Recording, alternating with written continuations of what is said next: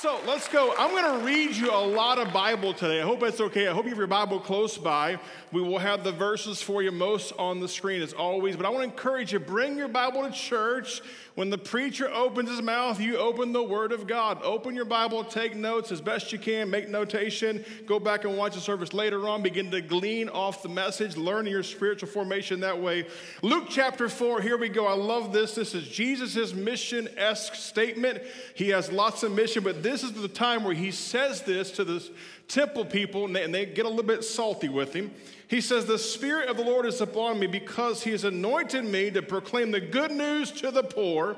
He has sent me to proclaim the freedom of the prisoners and recovery of the sight for the blind, and to set the oppressed free, and to proclaim the year of the Lord's" what?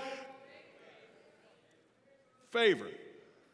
One more shot. The year of the Lord's favor. There you go. Hit that hard. Then he rolled up the scroll, gave it back to the attendant, and sat down. The eyes of everyone in the synagogue were fastened upon him. He began by saying to them, "Today, this scripture is fulfilled in your hearing." What a statement Jesus makes. Jesus has come on the scene, and he's come to help give good news to the poor, to set the captive free, to give sight to the blind, and bring prisoners back to a place of full freedom in their life. And then he says, and to proclaim and declare the year or the season of the Lord's favor. Through the person of Jesus Christ, he ushered into us, as he did then, today we still have this opportunity, the acceptable year or the year of God's favor.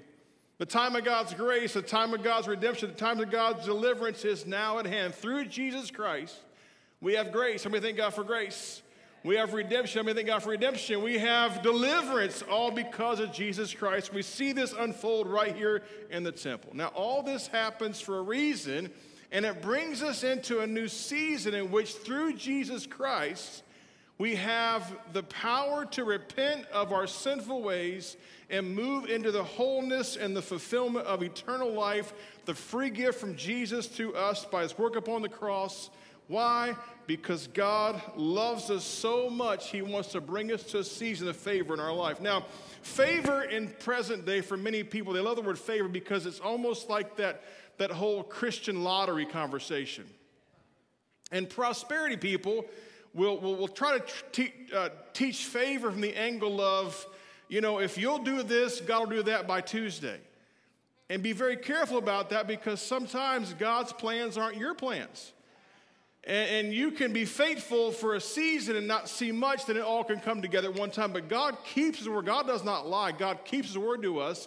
And so you can always be rest assured that whatever God's promised, he will do. Favor is not the spiritual lottery. I had a buddy of mine, he's always in this favor conversation. He would get a good parking spot.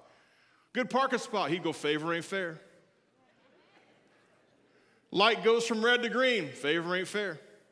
No, it's a red light. It turns red to green on a cycle. It happens every so many minutes, and it's not about favor or unfavor, because the guy who's not in God's favor, he got the front parking spot too. So be careful about this, because when we say God's favor, it's easy to cling onto that as if it's some kind of monopoly conversation, where if I get favor from God, blessing from God, I'm going to have all this stuff come to me. In fact, people even go around saying, favor come to me.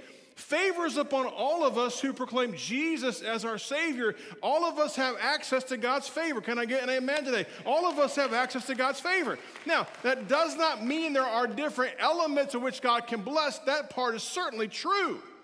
But we don't want to be, manipulative about the word favor in both our practices or professions. Psalm chapter 5, I love this text. This is lengthy, but you got to hear this. Verse 1 through 12, he says, "Listen to my words. Consider my lament, Lord. Hear my cry for help, my King and my God. For to you I pray in the morning. Lord, you hear my voice. In the morning I lay my request before you and wait expectantly. For you are not a God who is pleased with" what? Wickedness. Notice these words here. Wickedness. With you, evil people are not welcome. Strong language right there. The arrogant cannot stand in your presence. That's an important line for us. You hate all who do wrong. You destroy those who tell lies. The bloodthirsty and the deceitful, Lord, you detest them. But I, by your great love, can come into your house in reverence. I bow down toward your holy temple. Lead me, Lord, lead me in righteousness because of my enemies. Make me walk the way that's straight before me. Not a word from my mouth can be trusted. That their heart is filled with malice. Their throat is an open grave. Their tongue tells deceitful lies. Declare them guilty, O Lord, he's crying out. Let their intrigues be their downfall. Banish them from their many sins, for they rebelled against you. But let all who take refuge in you be glad. All who take what? Refuge in you be glad, he says. Let them ever sing for joy. Spread the protection over them, that those who love your name may rejoice in it. Watch verse 12 close. Surely, everybody say surely. Surely, Lord, you bless the who? Righteous. You surround them with your favor as a what? Shield. Who would like to have the shield of God's favor upon your life every day? It goes before you, it protects you, it keeps you, and you find refuge in God. Notice the words at the end of this psalm. After all this stuff he explained about, Lord, you don't like this, you won't handle that. They're not welcome here. Talking about wickedness and evil. Then he says, Lord, protect the rest, protect me, protect those who are righteous. And then he says, because upon these people, these kind of people, your favor shall come. There must be a way that we can step into the favor of God and a real connection between sovereignty and our responsibility. God's a sovereign God. God will do what he wills to do. I cannot predict God. I cannot guarantee what God will do. What I can tell you is this: he keeps his word. He's a God who does not lie, but he also works on a different space and time than you and I do. That's reality. And honestly, that is probably very difficult to process because I am very much into who likes quick results. Who likes quick results? You guys are lying right now through your... No, Marty, we're very patient people. We're not patient at all. We have to have popcorn now in 2.5 minutes. I grew up and popcorn took days to make downstairs on the hot stove in the basement. So we are quick result minded thinkers. Now watch this though. In God's favor, there's unlimited things God can do. Here's the challenge of quick results. If we start pinning God's results into expediency, we will miss what he's really able to do through our life. Because we have a God who's able to do exceedingly and above all more than we could ask or even think. Do you see that? And so when we tend to get quick result oriented, God, do this by Tuesday. God, do this by next year. God, I want this. God, one of my favorite things is, God, I became a tither. I'm going to go to the mailbox tomorrow. Expect a blessing. You should go to the mailbox. But if you get there and there's not a check for $1 million, don't fail to honor God's word. Because God's timeline is not the same as my timeline or your timeline. So we understand from Scripture that there is a place in which we can step into God's favor. God's favor means to be blessed by God. It's a place of empowerment to prosper in your life. And again, this is not a prosperity message per se, but I do believe that he wants his people to prosper. God is not against your being blessed, you're being favored, but listen, don't deceive yourself into some kind of spiritual Christian lottery. Hey, if we do this, we're going to get that tomorrow. I don't want you to have that mindset, but I would encourage you, still do that, but leave the results to a sovereign God who is a good God, a loving God, and a faithful God, and trust God at his word in every area of your life. That part, do absolutely yes. So let's unpack this a bit. First of all, Jesus was favored. Look at this real quick in Luke chapter 2. This is a lengthy text. I won't read the whole thing for time's sake, but this is the text where Jesus gets left at the temple. His parents left him. They're headed back home, and they realize Jesus is missing. He's gone. So they hurry back to Jerusalem. Now, for context, this was not like the days and times of today. You didn't load your kids in the SUV, take them to the temple, and bring them home. You were in a herd of people caravanning together across the desert plain. So literally, families would just kind of interact together, and somehow or another, before Home Alone, there was Jesus alone at the temple. And they leave him. And they turn around, they go back, and they're a little bit frustrated. And mom and dad, as in typical mom and dad form, are like, what are you doing? I mean, I can only get my mind around this. I know today's context. If my kid was gone like that, I mean, if your kid's gone missing like that, I mean, you're thinking, what's wrong? What did you disconnect from? I told you, stay with us the whole time. You're going to give the kid the lecture, right? You're going to go down the list of things to never do again. You made me so nervous. You scared me to death. What's going on around here? And Jesus goes, hey, don't you guys know that I'm here about my Father's business? And then in verse 51, 52, the Bible says that he submitted or was subject to his mom and dad, Mary and Joseph. And then the Bible says in 2:52, it says, and Jesus grew in stature and in favor with both God and man. So through the person of Christ, we understand that he is our model for favor.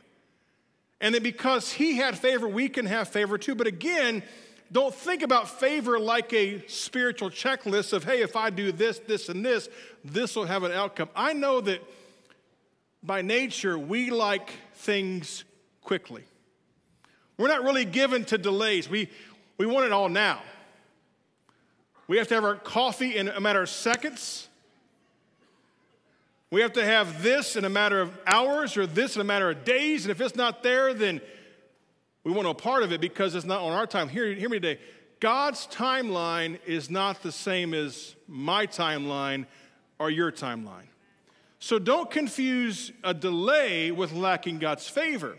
And don't confuse expediency with having an extra amount of favor. Oh, I get from God what I ask of him. Doesn't work that way. And if today you begin to practice the things of God in a righteous heart way and a humble heart way, and God doesn't come through by noon tomorrow, it doesn't make him any less God.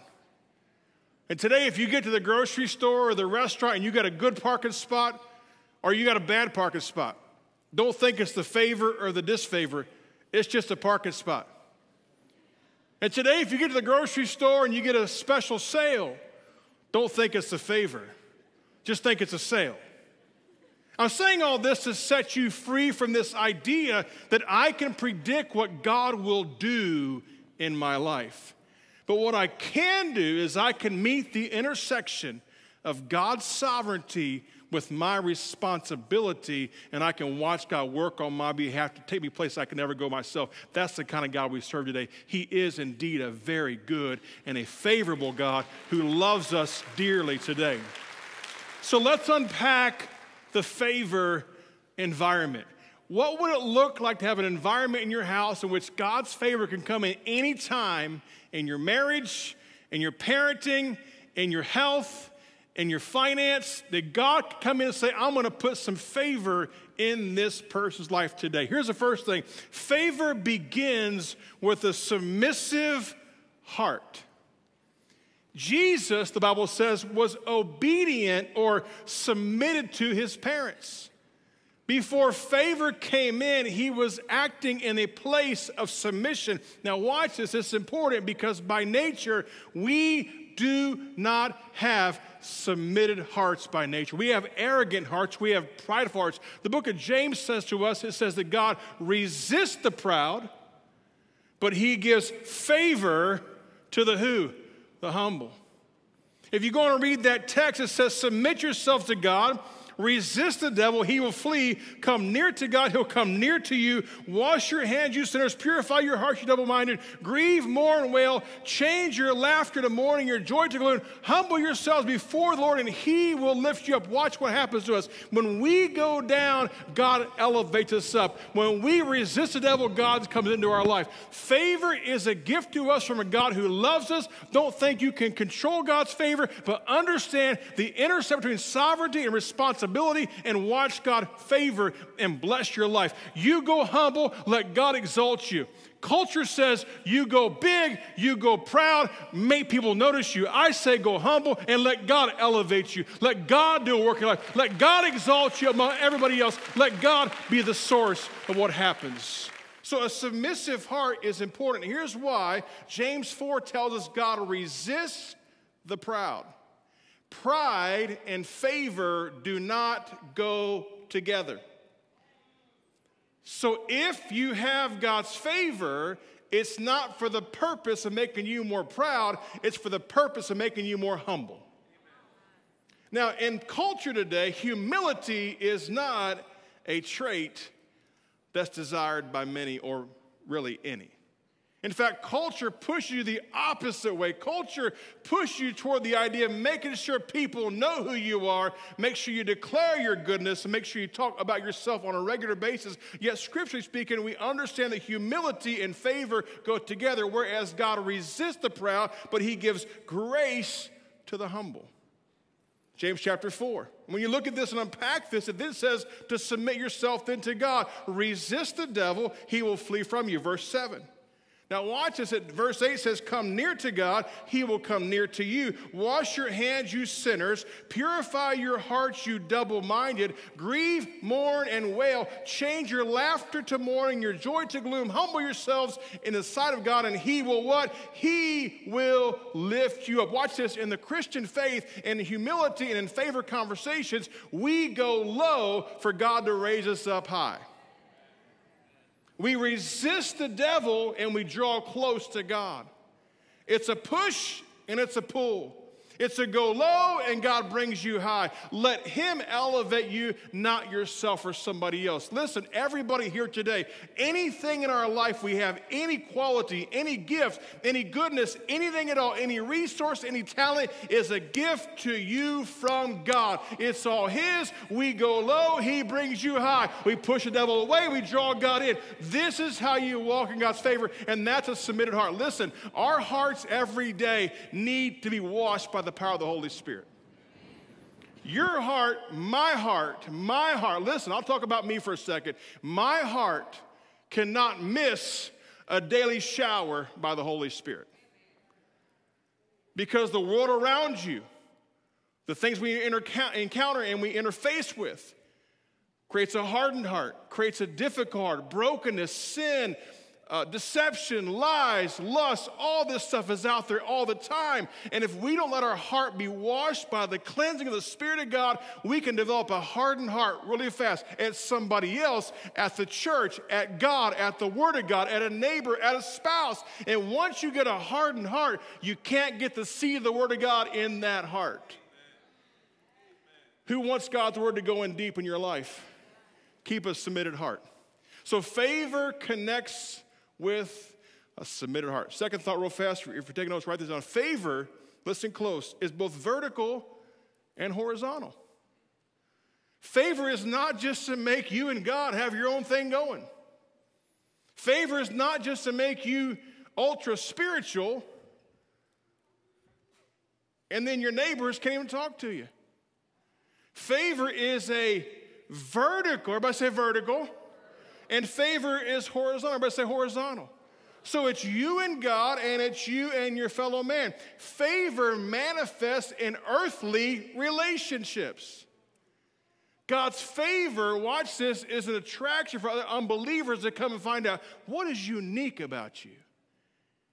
What is different about you? I just notice when I'm with you, you're always more optimistic. You're always more excited. You're always more ethical. You're always more faithful. You're always more generous. You're always more gracious. You're always this. You're always this. You're always this. What is different about you? What's the favor of God? It's something he brings into your life. And now your fellow man is not pushed away. They're drawn in. Why is that important? Because when they draw close to you, they can see God through you. And now you have pivoted to becoming a place in which God's favor that rests upon you now impacts those who are unbelievers, and now they want to come to find out about this man named Jesus and what he's done for you. You've all of a sudden become a living testimony of God's favor. Who would like favor upon your life today? Are you prepared to let that favor not just go this way, but go this way. For some of you, favor starts at the restaurant today. Being nice to your waitress or waiter. For some of you, favor starts getting out of the parking lot at Calvary.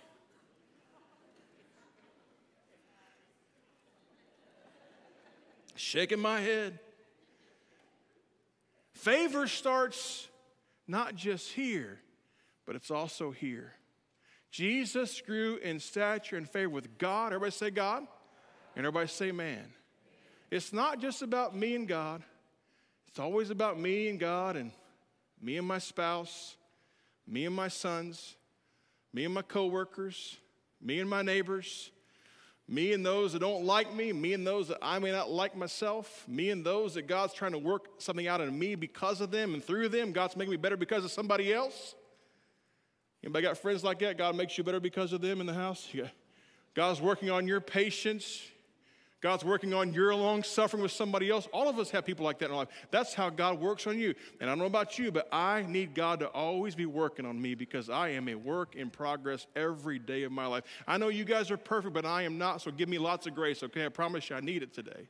Favor is both vertical and horizontal, every area of our life. Ephesians says this. Ephesians tells us this picture that God gives you the prophetic ministry, the pastoral ministry, the teaching ministry, the evangelist, the pastor, because he wants to shape you into the image of Christ, into the body of Christ. That's the favor, both vertical and horizontal right there. Bring you into place of growing in God's grace every day. Here's the next thought for you. Favor is moving, not stagnant. Stagnation is not part of the Christian life. Stagnant things. Anybody by chance ever been to Israel? Israel by chance? Been to the Dead Sea? Everything flows in, nothing comes out. No life. It's a weird water. It's silky. It's kind of strange. Don't drink it. It's nasty.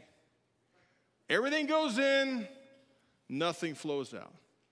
If you look at Deuteronomy chapter 28, there's an awesome text here for the Israelites. God's saying this through Moses to us.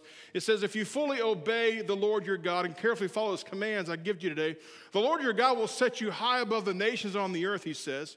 All these blessings will come on you and your company. Watch this. If you obey the Lord your God, you'll be blessed in the city. You'll be blessed in the country. Or anybody in the house, Fred Hammond, by the way? Anybody else in the house? Fred Hammond, blessed in the city, blessed in the field, blessed when you come, blessed when you go. It's right here in this text. You'll be blessed in the fruit of your womb. Be blessed in the crops of your land. Your livestock will be young. The calves of your herds, the lambs of your flocks. Your basket and your kneading through them will be blessed. You will be blessed when you come in and blessed when you go out. Or favor when you come in and favor when you go out. When you see the phrase in the Bible, in and out, everybody say in and out. That's not the burger place, by the way.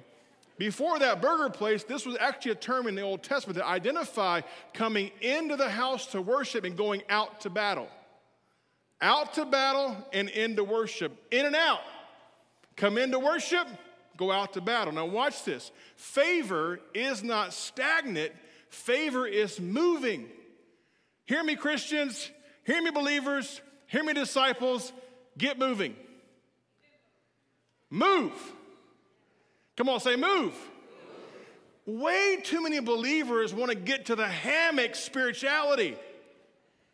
We want to get to the sit and watch spirituality. Listen, this is a place of movement. The Holy Spirit is moving. God is moving. His favor is moving. We should be moving too. Get yourself on the move when you go to the house of God. We should be a church that's always going and doing and blessing and increasing. One of my favorite stories in the Bible, watch this, is the Old Testament or the New Testament story. Jesus tells this. This is the guy that had the big crop, so he thought, I'm going to build bigger barns. I got all this stuff for me. And he says, I'm going to say to myself, self, you've done a great job. Just sit back and relax. He had no idea that the favor wasn't to relax. It was to sow more seed and to bless more people. It was to go beyond himself. Favor isn't stagnant. Favor is, come on, say moving. Favor's moving somewhere. Get on the move if you want God's favor. Don't just hoard it in, push it out. Last thought, favor is found in the image of Jesus Christ. If he had favor, if we conform to his image and likeness, we'll have God's favor upon our life every day. Watch this. God's favor is among us. It's the season of God's favor through Jesus Christ. Favor is not a lottery conversation. Favor is a gift to you from a Father in heaven that loves you dearly and has a plan for your life, but you've got to get in the zone of God's favor. You want favor? Get in the favor zone. Walk in the favor pathway. Walk like Jesus walked. Live like he lived. Do what he did. Submit your heart. Cleanse your heart. Obey God's plan for your life and watch God's favor hit you every day. It's here. It's here. It's here. It's here. It's yours. It's mine. We can all have it today. And it's not a parking spot. It's not a financial gift. It's every area of your life. God's favor is here for you today. If you choose to receive it, it's a free gift to you and to me. How many thank God for God's favor today across this house?